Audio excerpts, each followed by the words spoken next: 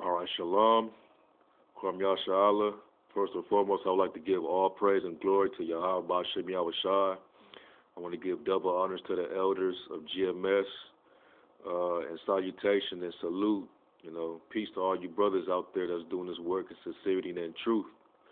Basically, I just want to do another, quick lesson dealing with the controversy with the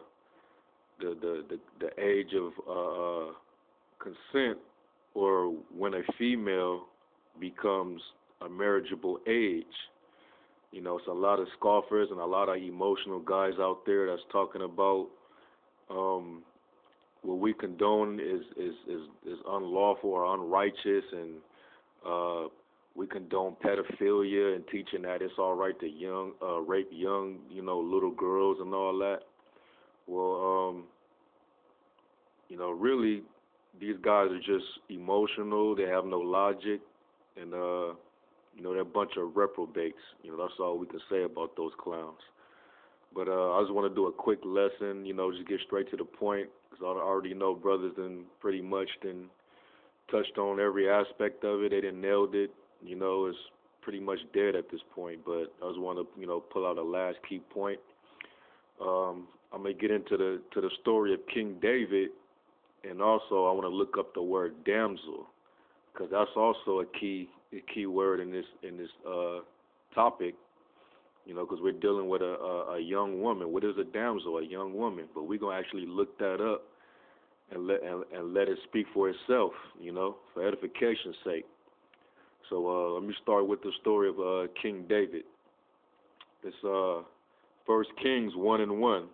Now King David was old and stricken in years, and they covered him with clothes, but he got no heat. Wherefore his servants said unto him, Let there be sought for my lord the king a young virgin. So they basically like, hey, let's get him a young breezy, man. He's getting up in age. He look like he don't got it no more. So let's try to give him a young thing, And it says, and let her stand before the king, and let her cherish him, and let her lie in thy bosom, that my lord the king may get heat. So they sought for a damsel throughout all the coast of Israel, and found Abishag a Shunammite, and brought her to the king. And the damsel was very fair, meaning she was fine as hell, and cherished the king, and ministered to him, but the king knew it not. So a challenge to you clowns out there, 14th Street, fruit beer ice queen that be getting all emotional about this, calling brothers pedophiles and rapists and all that. I'm going to issue you a challenge. How old was this young individual that they sought King David with? Answer that. All right? Now we're going to look up the word damsel real fast. Okay.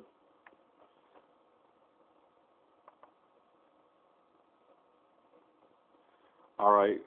The Hebrew word for damsel, so like it 1 minute. The Hebrew word for damsel is naira,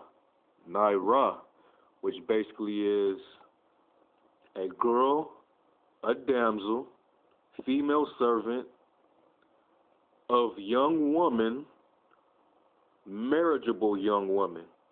So that means that this woman has to be of a marriageable age, If that's not what this is saying, it said a marriageable young woman. So this woman is of age to be married. That's what a damsel is. She's old enough to be a female servant or a maid, and in the law it says you could take a maid to be your wife.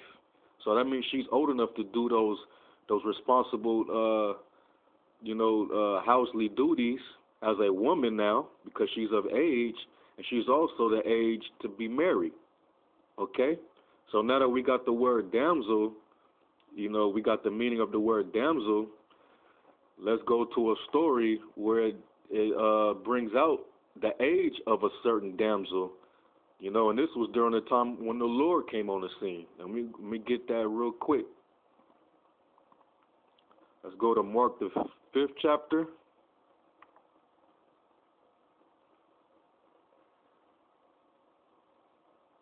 And we're going to start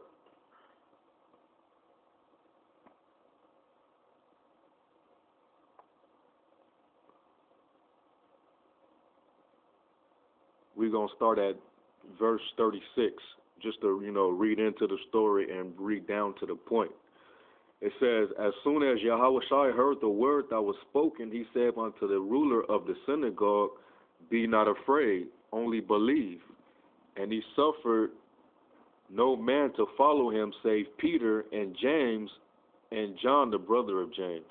And he cometh to the house of the ruler of the synagogue, and seeth the tumult, and them that wept and wailed greatly. And when he come in, he said unto them, why make ye this ado and weep? The damsel is not dead, but sleepeth. So he was referring to her as a damsel. Okay? This woman, she was considered dead, but the Lord understands death. He knows death. So he basically had to tell them, what y'all crying for? She ain't dead, she just sleeping. And that's basically what you do when you go to the grave, but that's a whole nother topic. Now, the next verse, it says, and they laughed him to scorn, because they were simple, of course. But when he had put them all out, he taken the father and the mother of the damsel and them that were with them, and entered in where the damsel was lying. And he took the damsel by hand and said unto her, Talitha Kamai, which is being interpreted, damsel, I say unto thee, arise. All right, so she arose, another miracle that our Lord did. And then it says, and straightway the damsel arose and walked, for she was the age of 12 years.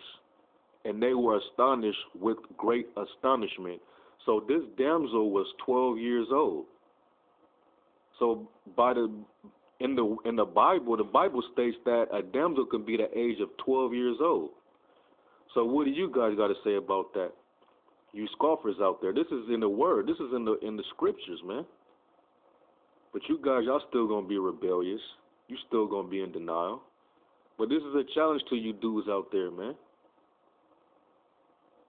And also another challenge. Ask your great grandparents if they're still alive. How old were they when they got married? Ask them that. All right, and I'm gonna leave that out there.